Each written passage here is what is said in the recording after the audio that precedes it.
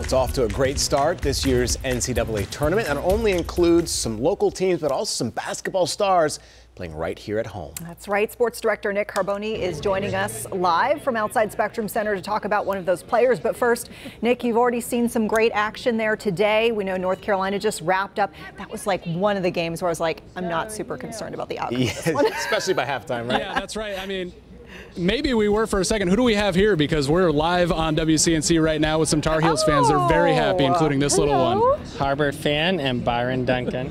And they're enjoying a big win over Wagner this afternoon. So it's going to be North Carolina, Michigan State Saturday for a bid to the Sweet 16. We know these guys will be here. That is a big one. And NC State, they're the ACC champions. They got a big one tonight in Pittsburgh against Texas Tech. And they've got a big personality, a big player that everybody in America is getting to know. But I talk to those who know him best. Woo, go. It's been kind of crazy. I didn't really realize it until after that game how big it could possibly get. It's truly been a blessing. Once in a while, a college basketball player comes along and captures America's attention in March. For the past week, that player has been DJ Burns, who helped NC State to a remarkable run through the ACC Tournament. A big man with a big smile and a big personality, and according to his family in Rock Hill, a big heart. DJ is a people's person. DJ, when he comes out after a game, he's dancing with kids. He just has joy. And I think that's what fans love about him. Burns' joyous nature on the court is so contagious, sometimes those fans come from unlikely places. I got hit up after the game by so many fans. Like, I'm a diehard Carolina fan, but we love your big guy. And it's because he has joy.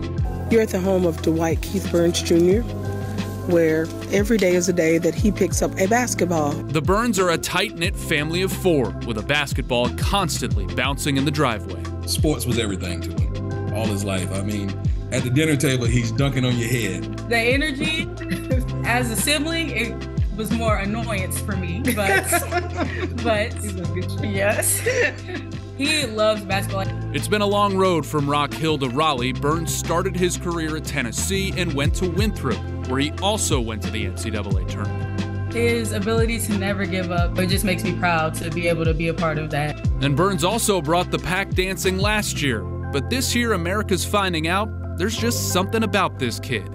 Their kid. I'm most proud of his heart. He's always had a big heart. He's always been a good person.